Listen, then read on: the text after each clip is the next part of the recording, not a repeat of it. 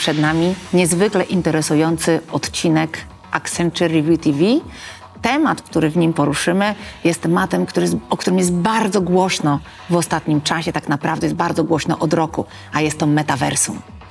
Do rozmowy zaprosiliśmy gości, którzy nie dość, że już dzisiaj korzystają z technologii ze świata metaversum, to mają też jasną wizję, jak metaversum może rozwijać się w przyszłości. Porozmawiamy bowiem z dr Joanną Jurgą, projektantką produktu i przestrzeni, doktorem nauk medycznych Tomaszem Maciejewskim, dyrektorem Instytutu Matki i Dziecka oraz Jackiem Borkiem, dyrektorem zarządzającym w Accenture. Jeśli myślicie, że metaversum to jest bardzo daleka przyszłość, to nie jest to do końca prawda. Dzisiaj już zaczynamy budować rozwiązania, które pomogą nam żyć lepiej w przyszłości. Gorąco zapraszamy do oglądania tego odcinka. Zapraszamy, czeka nas ciekawa rozmowa. Dzisiaj będziemy się zajmować tematem, który jest bardzo gorący w ciągu ostatniego roku. Accenture Technology Vision stworzyło na 2022 rok raport, w którym metaversum, bo o tym będzie dzisiaj mowa, jest jednym z najgorętszych trendów, który bardzo mocno zrewolucjonizuje biznes. Mam wrażenie, że o metaversum się bardzo rozmawia. Byłam w marcu tego roku na jednej z najważniejszych technologicznych konferencji w Stanach, w którym prawie 30% wszystkich dyskusji i paneli było o metaversum, ale mam również wrażenie, że wciąż rozmawia się o tym temacie bardzo płytko. Stąd do ciebie, Jacku, pierwsze pytanie. Czy rzeczywiście metaversum zrewolucjonizuje internet? Jakie będą te pierwsze działania, takie już nie teoretyczne, ale bardziej w praktyce? Rzeczywiście to bardzo ambitne zadanie, zrewolucjonizować internet. Internet, który znamy od 20 lat, czy 30, zależy kiedy kto zaczął. Moim zdaniem tak. Metaversum w tej chwili składa się z 4 głównych komponentów. Metaversum nazywamy internetem miejsca, więc to jest w ogóle pewna nowość. Za chwilę wyjaśnię, o co chodzi. Ale składa się z 4 podstawowych elementów. Składa się z ludzi, a właściwie z naszych awatarów, którzy w tym świecie występują, z miejsc, czy też platform. Meta, o której wspomniałaś, jest oczywiście jedną z takich platform. Ich jest kilkadziesiąt, więc i będą powstawać nowe. Z produktów. Produkty, które się pojawiają tam, często są zupełnie wirtualne, czasami mają swoje odzwierciedlenie takie rzeczywiste.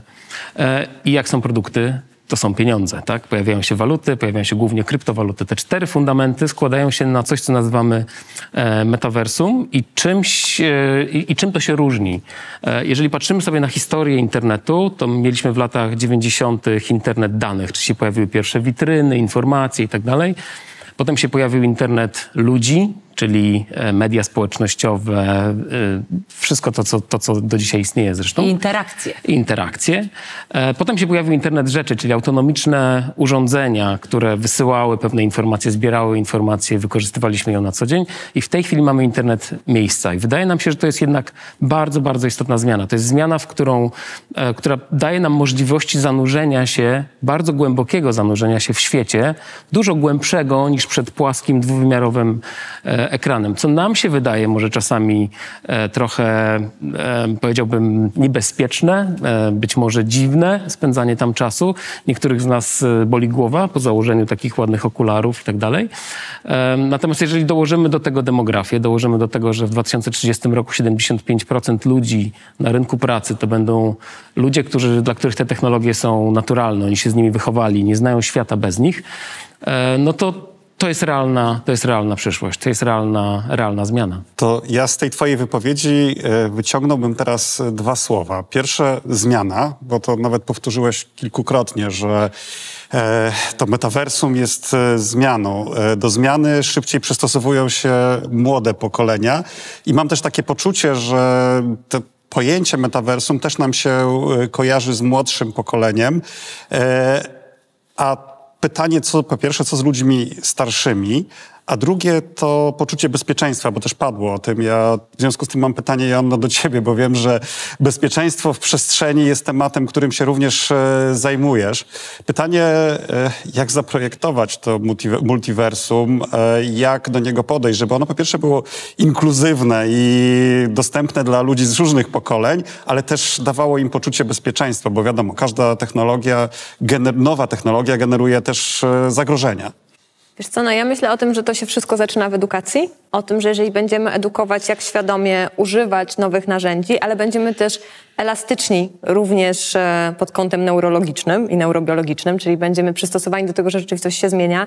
My już widzimy na przestrzeni ostatnich lat, że ten świat, który znamy, zmienia się nieustająco, że tak naprawdę żadna stała z 2019 roku nas w tej chwili praktycznie nie obowiązuje, więc czym więcej będziemy mieli w sobie tej elastyczności czy neuroplastyczności, tym łatwiej te zmiany będziemy absorbować. Mówi się o tym, że ta generacja, która powoli wchodzi nam na rynek pracy, ta, która się już wychowała w świecie internetu, ci 20-latkowie, oni rzeczywiście łatwiej te zmiany adaptują, oni się szybciej uczą programów, dla nich te czynności są prostsze, oni się też wychowali na grach komputerowych, do których Meta się bardzo często porównuje i rzeczywiście jest tak, że oni są teoretycznie pierwszymi userami, którzy wejdą w ten świat bardzo płynnie. To, jak wejdą głęboko, zależy od legislacji tego, ile tych multiversów będziemy mieli, bo już mówimy o tym, że będą uniwersy danych firm, tak jak mówimy o Mecie, czy krajów. Myślę, że to spotka Chiny, patrząc na geopolitykę aktualnie, ale rzeczywiście myślę, że w dużym stopniu i od sposobu edukowania, i od legislacji zależy, jak będziemy z tych przestrzeni korzystać. I tam oczywiście, tak jak powiedziałeś, są zagrożenia i fajnie by było myśleć o nich już na etapie projektowania tych światów, czyli zwracać uwagę na sensorykę, która w tej chwili jest nadal dość mocno ograniczona, bo super, że włożymy sobie okulusa, ale tak jak tutaj było powiedziane, możemy mieć bóle głowy, ale my nadal nie jesteśmy zwierzętami tylko opartymi o wzrok i o słuch. Powoli pojawiają się coraz bardziej zaawansowane rękawice haptyczne. I to jest bardzo ciekawe, aczkolwiek patrząc na doświadczenia z MIT, na to, co robi David Eagleman, taki bardzo fajny neurobiolog, czy co robi Enilu, próbując przesyłać chociażby zapach, czy przekładając zmysł dotyku na inne dane, tak jak Eagleman, ja myślę, że bez dodatkowego osprzętu, jakim chociażby będzie taki kombinezon sensoryczny, my tego świata w pełni nie doświadczymy, bo my rozmawiamy o pewnych teoriach, które nam się bardzo podobają, one są bardzo atrakcyjne biznesowo, a wokół tego idzie bardzo dużo dla mnie, jako też projektanta produktu, ciekawych rozwiązań, które my musimy zaprojektować. I żeby ten świat też był bezpieczny w takim doświadczeniu pełnym i rzeczywiście mógł być dla nas atrakcyjny, żeby trochę się nie stało tak, jak się stało z VR-em, to on musi być wyposażony w dodatkowe narzędzia i wtedy rzeczywiście będziemy mogli się w nim, tak jak było ładnie powiedziane, zagłębić, doświadczyć go w pełni. I myślę, że tak jak wszystko wymaga czasu, bo jeszcze niedawno mieliśmy internet na kablu, blokując telefon domowy, a już mamy go wszędzie, tak jeżeli będziemy to prowadzić mądrze i odpowiedzialnie, to myślę, że on będzie mógł być bezpieczny. Tylko znowu pamiętając o tym, że człowiek jest istotą całościową. Jeszcze chciałbym tą myśl troszeczkę pociągnąć, bo rzeczywiście jak mówimy metaversum, to kojarzy nam się od razu właśnie człowiek zanurzony w wirtualnej rzeczywistości, ale tak naprawdę mówimy o innych rzeczach, na przykład takiej przestrzeni, która nas otacza, która się będzie do nas w jakiś tam sposób przystosowywać, prawda? Czy to jest też taki trend, który gdzieś już się pojawia? Wiesz co, bardzo dużo badamy w neuroarchitekturze i w ogóle w tym designie synestetycznym, w którym ja siedzę, tego, jak internet rzeczy de facto będzie z nami oddziaływał. Czyli, że ja będę wchodzić do pomieszczenia, a mój smartwatch już prześle informację o tym, że dzisiaj bardzo źle spałam, więc potrzebuję jasnego niebieskiego światła, żeby się w ogóle pobudzić, że jeżeli ochłodzimy temperaturę pomieszczenia, to ja prawdopodobnie zacznę trochę lepiej funkcjonować, bo jak będzie za ciepło, to ja zacznę zasypiać i tak dalej. Więc rzeczywiście mówimy o tym, że na przestrzeni kilku lat budynki będą na nas reagować. Mnie to fascynuje, bo to rzeczywiście może się stać... w tej chwili architektura jest antyludzka. Ona jest robiona dla idei, dla sprzedawania konceptów, dla budowania pozycji, ale ona zapomniała o tym, że człowiek jest centrum przestrzeni. Więc ta koncepcja, że jednak wracamy i technologie nam pomagają, jest niezwykle interesująca. I ja widzę tu pewne przeniesienie, nawet rozmawiałam teraz z architektami o Mecie, że ta koncepcja, że po pierwsze my jesteśmy w stanie, będąc zespołami międzynarodowymi, spotkać się w jakiejś przestrzeni internetowej na stabilnym łączu i tworzyć sobie wspólnie doświadczenia związane z tworzeniem architektury i przestrzeni, ale że też jesteśmy w stanie, wychodząc z tej mety, na przykład doświadczyć, w sensie te dane zapisane w tym 3D, w tym świecie wirtualnym przeniosą mi się na moje sensory w domu i ja będę w stanie to też przetestować w świecie rzeczywistym. I to byłoby dla mnie idealne połączenie, że tworzymy coś w miejscu zawodowym, tworzymy coś razem, mamy z tego wnioski i potem w tym świecie, wracając do świata rzeczywistego, bo rozmawiamy o tej sytuacji, kiedy jednak ludzie potrafią złapać balans między światami, wracając jestem w stanie to sprawdzić w świecie rzeczywistym. Taki wishful thinking. Tak, ja im dłużej zajmuję się technologią, już to jest ponad 8 lat, tym mam więcej pokory w sobie przy budowaniu kolejnych jej elementów. I metaversum przyznam, że bardzo szeroko się przyglądam, bo nadal możemy to zrobić dobrze, możemy to bardzo zepsuć. Tomku, dla ciebie teraz pytanie. Praktyk związany ze zdrowiem jako dyrektor najważniejszego szpitala dziecięcego w tym kraju. Powiedz mi, jakie widzisz możliwości, bądźmy pozytywni, jakie widzisz możliwości rozwoju pewnych albo w ogóle radzenia sobie z wyzwaniami, które wy macie nawet dzisiaj w tej przestrzeni metaversum. No to tutaj nawiązując do wypowiedzi poprzedniej, dla nas już się dzieją takie spotkania, kiedy planujemy na przykład operacje w tej przestrzeni metaversowej, gdzie można model narządu zajętego chorobą zebrać z badań obrazowych i go przedstawić wirtualnie. Każdy z uczestników może obejrzeć sobie, załóżmy, guz nowotworowy od każdej strony, znaleźć, opracować najkrótsze dojście do najważniejszego elementu guza, żeby zoperować najbardziej oszczędzające i najbezpieczniej pacjenta. I to właśnie jesteśmy w przestrzeni, a wychodzimy do żywego człowieka i realizujemy to w rzeczywistości zupełnej naszej codziennej, tak? I to się już zaczyna dziać. Druga rzecz, no to są też chociażby już roboty, które wykorzystujemy. Tak naprawdę to już jest metaversum, bo operator może być w drugim końcu świata, robot z pacjentem w drugim i możemy operować, co pozwoli dla odmiany wykorzystać zasoby rzadkich specjalistów, bo to jest dla nas duży problem w medycynie, że specjaliści, szczególnie od rzadkich problemów medycznych, są rozsiani po świecie. Zebrać ich w jednym miejscu, przetransportować. Szkoda na to czasu, na to brakuje czasu i możemy to w ten sposób, to metaversum realizować. Przenosząc to, co zaplanujemy, czy zrobimy wewnątrz metaversum, wejść z powrotem do pacjenta, chociażby właśnie, czy planowanie operacji, czy jakieś konsultacje nawet, możemy stworzyć pewnie, wyobrażam sobie, że stworzymy lustrzane odbicie, czyli awatara naszego pacjenta i go pokażemy koledze, który jest w Stanach i będziemy dyskutować. Teraz robimy to online'owo przez kamerę i tam któryś z komunikatorów, a w tej chwili byśmy mogli to robić już w ten sposób. Tak? To jest bardzo istotne przy właśnie rzadkich chorobach, a w naszej dziedzinie, naszej instytutowej, gdzie to są rzadkie choroby u dzieci, no to jest rzeczywiście, bywają dzieci, których na świecie z tą chorobą żyje 6, 10 i trzeba to jakoś zorganizować tą konsultację. Tak. No właśnie, a jak dużo się tego dzieje, a jak dużo jest w sferze takiego wishful thinking, że planujecie, i jak w ogóle dużo dyskusji macie już globalnie w tym obszarze? To jest bardzo interesujące. To można tak, jeżeli chodzi już o roboty operacyjne, to już dla nikogo nie dziwią, tak? No bo to już wszyscy wykorzystują, to jest tylko kwestia, ile ich będzie, w ilu szpitalach i to w zasadzie to już przestało być tematem chyba dyskusji w ogóle. To raczej się rozmawia na temat, do których operacji, jak go zmodyfikować, czy rzeczywiście się nadaje, czy nie. Natomiast faktycznie to, co się zaczyna tworzyć, to są właśnie to planowania zabiegów operacyjnych i o tym się dyskutuje coraz więcej i zaczyna się to już takie pilotaże tworzyć i te zespoły już się zaczynają rzeczywiście tworzyć. Oczywiście to jest ogrom pracy jeszcze, bo tak jak nie zawsze możemy to zrobić, bo jak nie ma dotyku i tego, żeby sprawdzić dotykiem i zmysłami nam znanymi, to może być z tym problem. Tak, sam drogi słuch może nie wystarczyć w tej dziedzinie medycznej, ale coraz więcej też wyłączamy się w potrzebę, ponieważ nas brakuje. Jeszcze niedawno mówiłem, że 4 miliony, wczoraj ukazał się raport WHO, że już będzie w 2035 roku będzie brakować 10 milionów pracowników medycznych w świecie, słuchajcie. Więc jakoś to trzeba zorganizować, żebyśmy wszyscy mogli skorzystać. I rzeczywiście globalnie prowadzicie już takie dyskusje, gdzie to jest najbardziej zaawansowane? Czy bardziej to jest Europa Zachodnia, czy bardziej Stany? Tak obserwując w tej chwili, to głównie to dotyczy Izraela i Stanów. To są dwa takie ośrodki, gdzie rzeczywiście w świecie się to zaczyna intensywnie już dziać. I my się od nich uczymy. Tak. Jutro będzie spotkanie na ten temat nawet, ale już po Warszawie. A ja zanim przejdę do tematu zastosowań metaversu w biznesie, to jeszcze bym spróbował te dwa fragmenty dyskusji może jakoś połączyć, bo tak sobie pomyślałem o przestrzeni reagującej na człowieka, a z drugiej strony szpital jest taką przykładem takiej przestrzeni, w której ten pacjent powinien się rzeczywiście poczuć dobrze, że tak to nazwę. Pytanie, czy są jakieś takie projekty, które w jakiś sposób łączyłyby te technologie z tym, żeby zapewnić pacjentowi poczucie komfortu podczas przebywania w szpitalu? Czy to jest coś, co właśnie tutaj wymyśliliśmy w dyskusji? I to jest szczególnie ważne przy dzieciach jeszcze, prawda? Dużo ważniejsze. To ja wam od razu wejdę w słowo.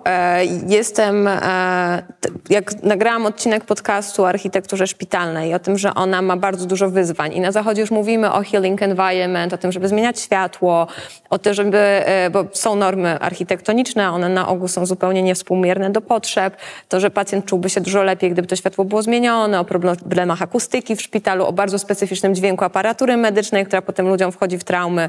I my mamy narzędzia, żeby to robić i absolutnie byłoby super, gdybyśmy się tym zajęli i tworzenie, i modelowanie, i doświadczenie takich przestrzeni w mecie byłoby absolutnie i osiągalne, i wskazane. Tu dochodzą dużo trudniejsze sprawy legislacyjne, sanepidowe i budżetowe i kto w Polsce odpowiada za remonty i wdrażanie takich zmian. Ale jeżeli pytasz, czy jest taka tendencja i w ogóle zajmować, bo to nie jest, znowu zapominamy o tym, że w szpitalach nie ma tylko pacjentów. Tak jak powiedział Tomek, my mamy straszny deficyt specjalistów, więc oni w większości też wymagają środowiska, które by ich wsparło w regeneracji, bo jest takie oczekiwanie, że lekarz na dyżurze będzie zawsze przytomny, co jest w ogóle jakimś absurdem, że on czeka w blokach startowych i przecież nie wolno mu zasnąć. Jeśli nie, to śpi na takiej kozetce gdzieś tam. Kocham.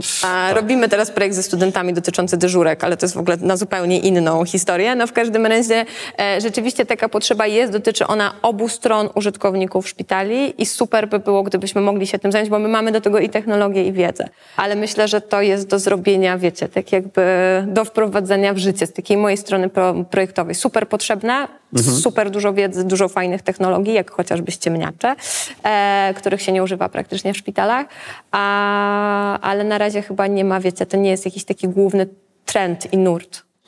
Chyba jest, bo już na przykład się pojawiają projekty, które chcą zoptymalizować właśnie pracę na przykład bloków operacyjnych po to, żeby personel był pracował wygodniej, bezpieczniej, tak i dla personelu, i dla pacjentów oczywiście będzie to też dużo bezpieczniejsze miejsce. Dzięki temu blok operacyjny jest bardzo nieprzyjaznym miejscem dla wszystkich. Tak. To sobie musimy jasno powiedzieć. I żeby zoptymalizować warunki pracy, zaoszczędzić czasu na różnych niepotrzebnych działaniach i tu do tego metaversum plus odpowiednie algorytmy będą w stanie na pewno to rozwiązać i to już się zaczyna dziać. A jeszcze chciałbym wrócić na sekundkę do tematu tych cyfrowych bliźniaków. Czy tego typu technologie, takiego odwzorowania, nie wiem, procesów biologiczno-chemiczno-fizycznych, które w nas istnieją, też są wykorzystywane na przykład, nie wiem, do badań nowych leków albo nowych rzeczy? Czy to gdzieś już też dzieje się w świecie? Na pewno, słuchajcie, no, chociażby te szczepionki covidowe były wykorzystaniem nowych algorytmów, takiego tempa z badania klinicznego, jak i dzięki tej nowoczesnym technologiom można było zrobić, nigdy dotychczas nie było, więc na pewno tak. I to, co powiedziałem, możliwość na przykład właśnie stworzenia cyfrowego bliźniaka, miejsca może nie całego jeszcze pacjenta, ale chorego miejsca, czyli guz na przykład. Albo w kardiochirurgii to się rozwija bardzo, naprawa wad serca, tak? Rekonstrukcja serca, żeby je przywrócić do takiego stanu, który pozwoli człowiekowi normalnie funkcjonować. Ten model, można stworzyć cyfrowy model serca, jakie powinno być i serca, które ma dany pacjent, jakie są wady i na tej podstawie już zaplanować operację po to, żeby ją szybko, sprawnie i bezpiecznie dla pacjenta przeprowadzić. Także to już jest. Zresztą ortopedia, wiem z własnego doświadczenia, już też ma te rozwiązania. Bo to jest w ogóle, ja teraz przechodziłam rekonstrukcję ręki i najpierw zobaczyłam wydruk swojej ręki, potem widziałam całą symulację tego, co oni zrobią na tym wydruku, a dopiero potem zabrali się za naprawę tej ręki, więc tak naprawdę realnie się dzieje. I kolejny to neurochirurdzy, które strasznie, to jest bardzo skomplikowana część medycyny i tam rzeczywiście istotne jest, żeby nie przy okazji operacji nie zniszczyć połączeń, tak, między odpowiednimi neuronami, żeby zachować pełną funkcję mózgu, żeby człowieka nie okaleczyć. I to modelowanie można już też zaczyna o tym. Czyli ta ręka jest jeszcze prawdziwa, to nie jest tak, ręka jest absolutnie prawdziwa, ale powiem wam, że cały, tak jak właśnie rozmawiamy, cały ten proces przechodzenia przez to, jak to wyglądało, było naprawdę z takiego miejsca, że to już jest trochę sci-fi, nie? Że ja rozumiem, że my w szkole uczymy studentów, wiecie, jak programować, jak obsługiwać ramiona robotyczne, jak renderować te struktury, prawda? No bo potem ludzie też od nas siedzą i te serca modelują tym lekarzom.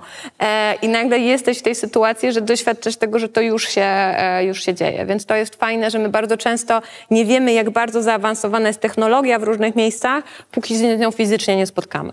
Teraz sobie wyobraziłem, że jak kiedyś się będziemy już przenosić do tego metaversum, to możemy być zaskoczeni, bo tam nasz bliźniak już będzie na nas czekał. Już będzie operowany.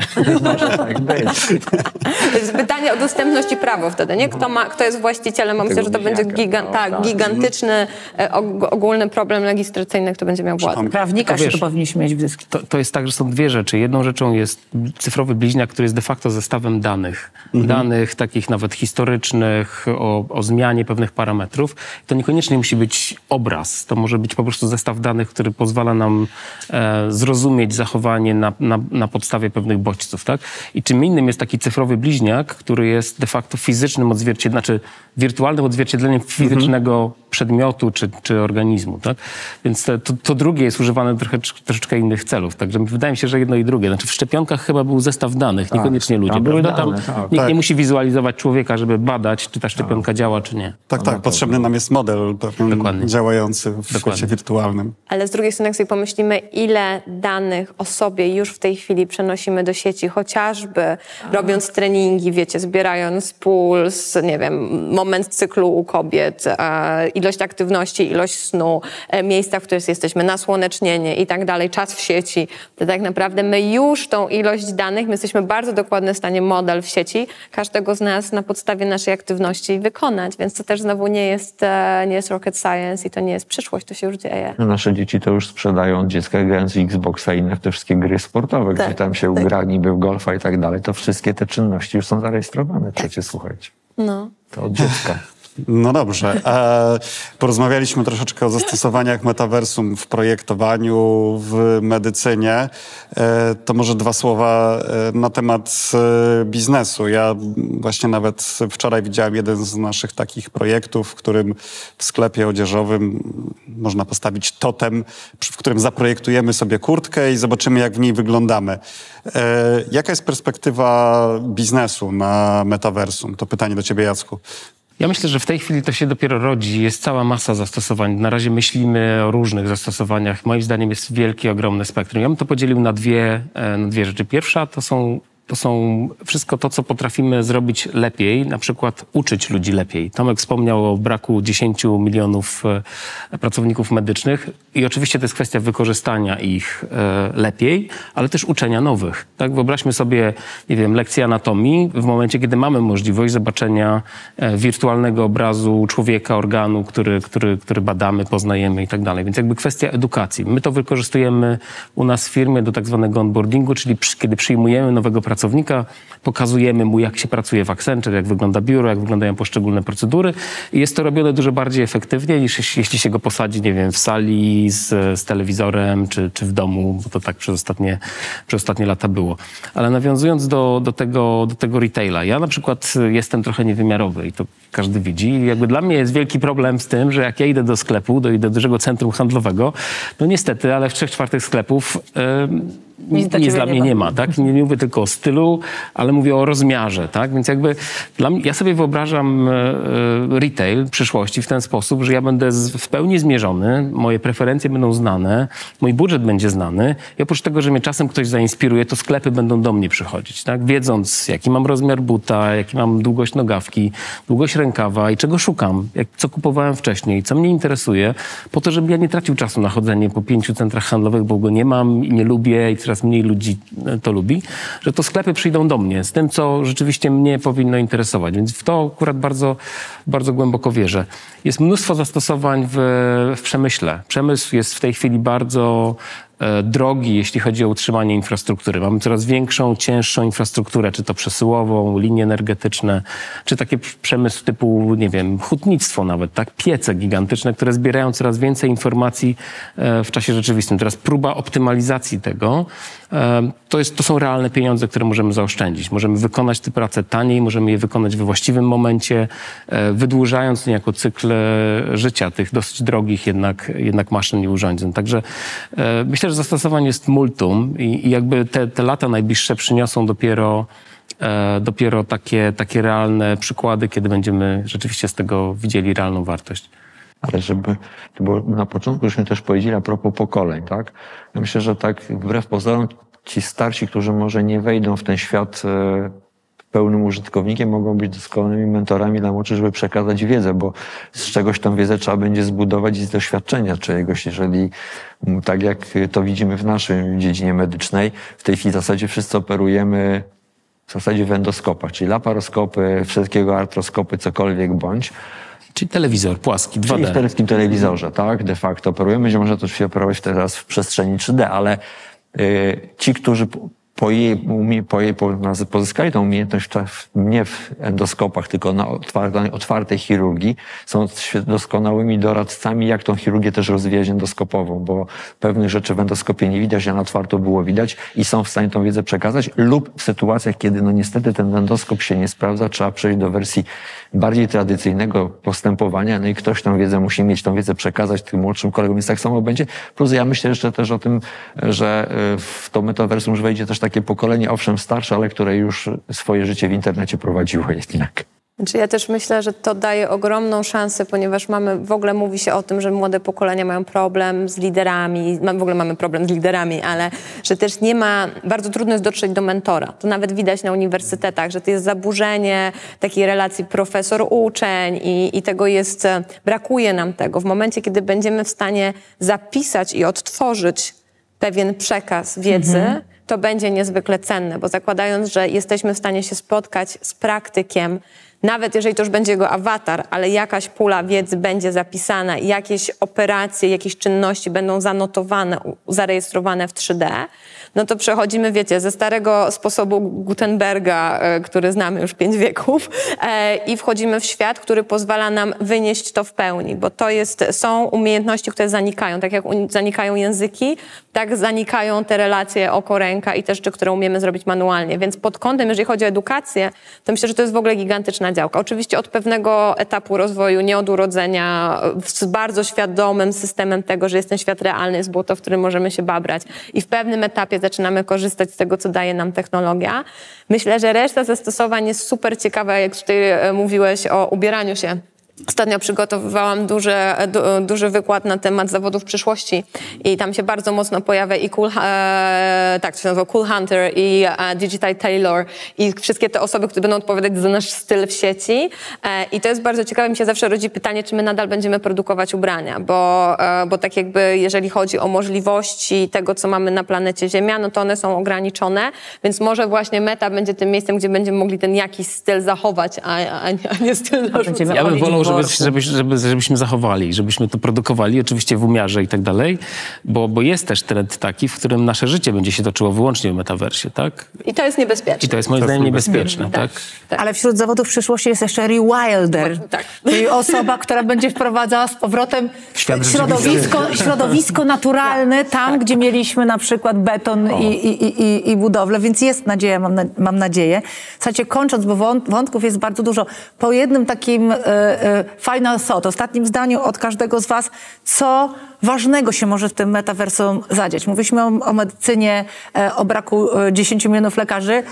Edukatorów brakuje co najmniej tyle samo. Jak możecie o jednej takiej myśli na zakończenie, może właśnie Jacku od ciebie zaczniemy. Szczerze mówiąc nie wiem nawet co ja bym powiedział. Ja pomyślę. Dobrze. Kto chętny? Znaczy ja mogę powiedzieć o równowadze. W sensie, że żebyśmy pamiętali, żebyśmy się nie bali zmiany i o tym, że ta zmiana zawsze wnosi coś dobrego, ale żebyśmy podchodzili do tego właśnie z tym namysłem starszych pokoleń, tak? Żeby trzymać balans między tym, co rzeczywiste i tym, co wirtualne i myślę, że wtedy wyniesiemy z tego najwięcej. Czyli Spitsbergen jednak nadal w realu. Niezmienny.